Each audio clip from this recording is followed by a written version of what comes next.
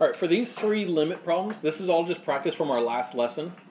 So as you take a look at these, we can actually know our answers just by deciding first if it's top-heavy, bottom-heavy, or balanced. And that's all based on the degree of the top and the bottom. So on the top of this first one, our degree is 1. On the bottom of this first one, our degree is 2. That means it is bottom-heavy. Whenever it is bottom-heavy, we have a horizontal asymptote at y equals what? 0. Yep. Every single time we have a horizontal asymptote at y equals 0 when it is bottom-heavy like that. By the way, if you have trouble remembering that, just think of a really simple bottom-heavy rational like 1 over x and think about where's the asymptote of that. And that can help remind you what it is, just if you have trouble remembering it. All right. And so if the asymptote's at y equals 0, what is our limit as x approaches negative infinity? 0. It's got to be the same thing. So that limit equals 0. So knowing where the asymptote is just allows us to figure out then what's the limit as we approach negative infinity or infinity. All right, so for the second one then, same kind of an idea. In this case, it is balanced because the highest exponent terms are both squareds. Top and bottom have the same degree. So since it is balanced, that means I have to do the a over b thing. So a being the coefficient of that highest degree term, so then that's the 3 on the top. And then on the bottom, that coefficient's a 1, and so it's 3 over 1, or in other words, the limit as x approaches infinity equals 3, because that's where the horizontal asymptote is. All right, and then for this last one, notice it's top-heavy. And since it is top-heavy, it doesn't have a horizontal asymptote. And so every time it's top-heavy, it does not have a horizontal asymptote. And yet, there is a limit as x approaches infinity here. And so in order to figure that out, we again look at those two terms, and we go ahead and simplify that. So that would simplify down to be x squared over x is just x. What's the limit as x approaches infinity of x? Infinity. And so the limit as x approaches infinity of that fraction is infinity. So basically just simplify those two highest degree terms that on the top and the bottom, and then that can tell you what our end behavior is, and therefore what our limit is. Now yesterday I just gave you the rules saying that when it's top heavy we do this, when it's bottom heavy we do that, and so on. I want you to see why some of these things work the way they do, and so we're going to be seeing how to actually simplify one of these things algebraically. So please write down this problem, and then we're going to be writing out a lot of steps here to show how could we do this algebraically. And we're going to do a little bit of trickery here, a little bit of manipulating things, because if I want to find the limit as x approaches infinity, first up, my limit rules tell me that I could then find the limit as x approaches infinity of each of these individual terms, and then each of these individual terms, and then I could actually find the limit from that information. And so I'm going to be working based on that idea, except I'm going to be doing one other little tweak with it. All right, on the top, actually let's just carry through the limit as x approaches infinity. On the top, I'm going to take that 3x squared, that is specifically the term with the highest exponent, and I'm going to factor that out of every term on the top. Which means that 3x squared divided by 3x squared gives me 1, minus, now it's the x over 3x squared, and then minus 6 over 3x squared. This is certainly not factoring like you normally do, right?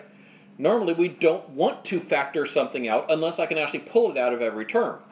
But in this case, I'm going ahead and factoring it out. Notice that if I did multiply this 3x squared back into the parentheses, I would still get what I started with up here. Okay, and then I'm going to do the same thing on the bottom. And the bottom, I look for the biggest exponent term. That's the x squared. So it's x squared, and then parentheses, factor it out of every term. 1 plus x over x squared minus 6 over x squared. Why do I want to do that? Because now I can use those limit rules that say I can take the limits of everything individually. In other words, this can become the limit as x approaches infinity of 3x squared times the limit as x approaches infinity of 1 minus the limit as x approaches infinity of x over 3x squared. This is usually the point where somebody starts looking at it going, oh my gosh, what are you doing to me? Because this looks insanely complicated, right? And, you know, in some ways it is, insofar as if we were actually trying to just like do other operations on this, pretty much anything other than limits, this would be a somewhat foolish thing to do, because we're making it into something that looks so much more complicated. But, as you're going to see, there is a point and purpose. Now we do the same thing on the bottom. In order to find the limit of the whole bottom, I'm going to find the limit of everything individually. So that's the limit of x squared times the limit of each of the individual terms inside the parentheses. And so then that's what we end up with. So we've now broken it down to where we're finding a whole bunch of individual limits. Now why would we do this? Because it now allows us to do quite a bit. All right, next line. The limits of the stuff I factored out are just going to stay as they were. Limit as x approaches infinity of 3x squared, parentheses. Now we start to see what we can actually do with this and manipulating it. So move it up, make some more room. What is the limit as x approaches infinity of 1? 1. Because the limit as x approaches anything of a constant is whatever the constant is. So that just ends up giving me 1. Okay, now minus. What is the limit as x approaches infinity of x over x squared? 0. Because it's bottom heavy. Okay, so then that gives me 0. Minus, now I need to find the limit as x approaches infinity of 6 over 3x squared. What would that limit give me? 0. That's the top now. And now hopefully it is starting to become clear why we're doing this crazy little step we're doing. Because we're getting lots of 1s and 0s. And 1s and 0s always make things easier to work with. All right, we repeat the process on the bottom here.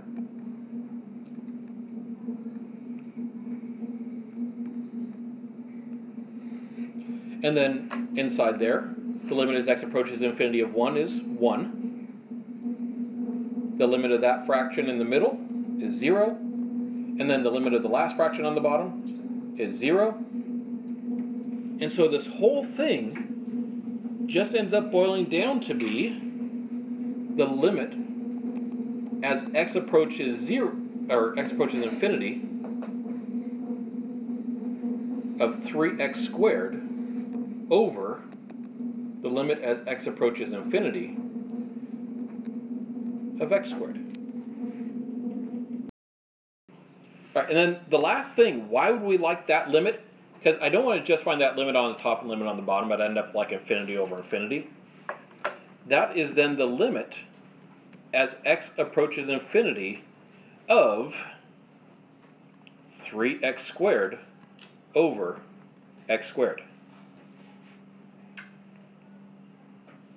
So notice that by doing that work, we just proved that I didn't have to worry about any of the terms other than that one term with the highest exponent on it. And then if I do want to find that limit, well, notice I can then simplify that. So I end up working with the limit as x approaches infinity. If I simplify that fraction, I just get 3. And so that's why the whole thing equals 3. That's why our rules work the way they do that we got. And so now we're going to use this problem as another example, just because I want to show you what happens with some square root stuff. Because we're going to be seeing square roots like this, where that's part of a fraction, and we have a rational with more x's involved. And we're going to need to know what is the degree on the top and what's the degree on the bottom, so that we can know what those terms are that we're working with. Now, what do you suppose the degree of this whole thing would give me? Or actually, I should say this whole thing. What's the degree of that? Now, some of you are looking at it like, what? And others of you are saying 5. And 5 is correct, yes. Because basically, this is going to end up just working out where all I really care about is a 2x to the 5th when it comes to finding the limits. But why? And so I want to again show you how we can use that algebraic technique to get us there. And so first thing I want to do is I just want to factor out that biggest term on the inside. So that's going to give me the limit as x approaches infinity. So I'm not doing anything with the limit yet. I'm just going to be modifying the inside of the square root, 4x to the 10th, and I'm factoring that of all of the terms inside. So that gives me 1 plus 6x to the 7th over 4x to the 10th. And yes, I could simplify and reduce that fraction a bit, but I don't want to worry about it right now. You certainly are welcome to. I just want to make it clear where everything is coming from.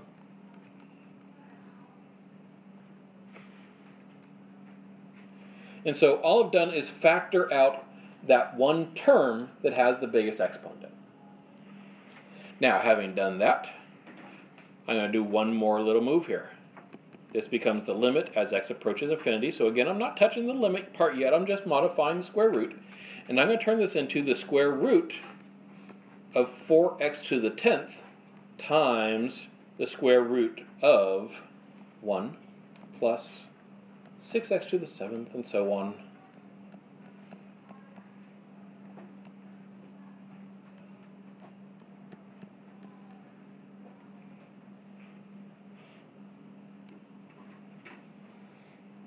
Because now I can use that limit rule. And actually, before I even do that, I can simplify something here, can't I? You see what we can simplify? That 4x to the 10th. It's inside the square root. I can take the square root of that. So let's go ahead and do that. And now I am showing every little step here. When you do this, you'll do a couple of these steps combined. At least most of you will. And so the square root of 4x to the 10th ends up giving me 2x to the 5th.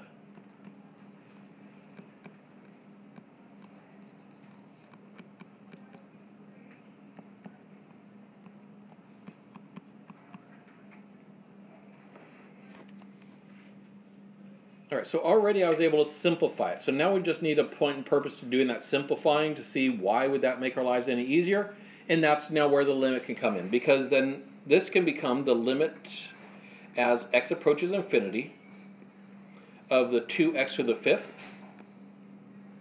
times the square root of the limit. And so again, we're just taking each of those individual limits on the inside because we can do that. So we're using those old limit rules that we saw like 3-4 lessons ago.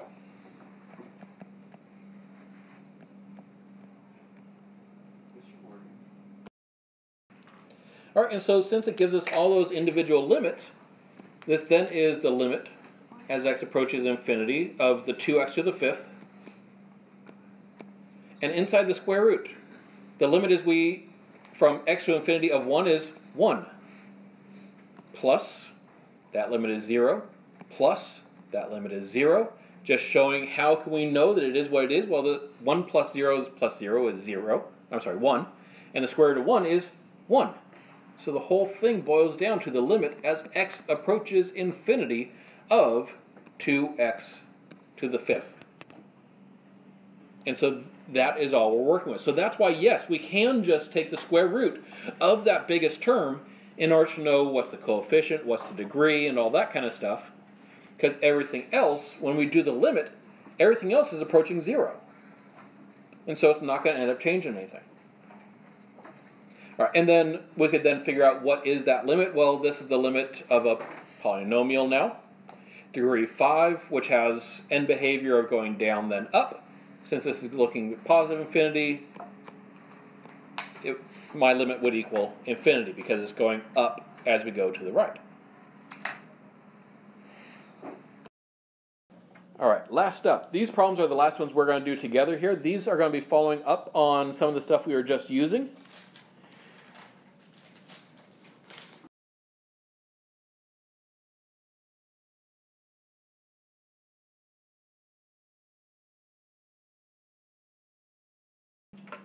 And so for that first one, when we do that algebraic work and factor out, on the top I'm factoring out a negative x squared. You could have also factored out a positive x squared, but if you did, this would end up being a minus on the inside here, and that will end up changing that a little bit. And so then we can find each of those limits. Of course, we end up with a lot of zeros and ones inside the parentheses, so the parentheses inside all just end up becoming 1.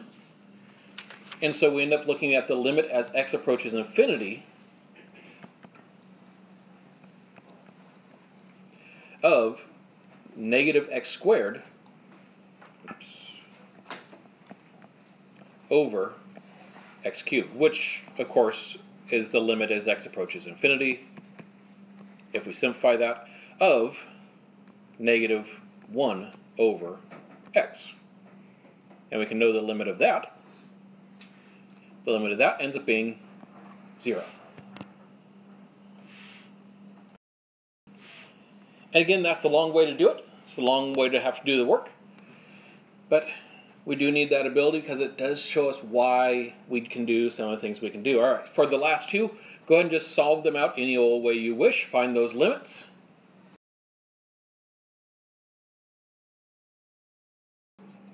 All right, so on the second one, the first thing you need to do is you need to actually go through and multiply all that out so that we can see what the degrees are and what the coefficients are on those terms. And as we've seen, everything after that line ends up being irrelevant to the limit.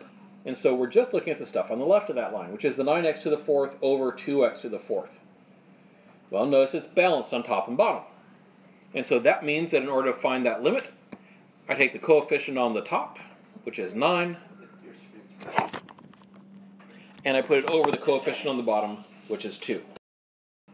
All right, and finally for that bottom one, we just went through that whole process of showing that square root thing, partly so that when you saw this problem, you wouldn't get too thrown off, because I know that in finding this limit then, I'm really going to be finding the limit as x approaches infinity here of 3x cubed over 2x cubed. That's really what this whole thing's going to boil down to. Now why? Because on the top, remember, anything after that biggest term is going to end up being irrelevant. So really, I'm just simplifying the square root of 9x to the 6. So the square root of 9 gives me the 3 here. And then the square root of x to the 6 is x cubed, because square rooting basically cuts your exponent in half, because it's the same as to the power of 1/2. And then we end up looking at the bottom as well. And again, only that first term, that term with the biggest exponent on it, that's the only one that's going to end up affecting anything, as we've seen. And so we can now go ahead and say the limit as x approaches infinity. Well, we already know the rule, but just to see why, that ends up giving us the limit as x approaches infinity of 3 halves, because those x cubes cancel each other out. So that's why that whole thing ends up just equaling 3 halves.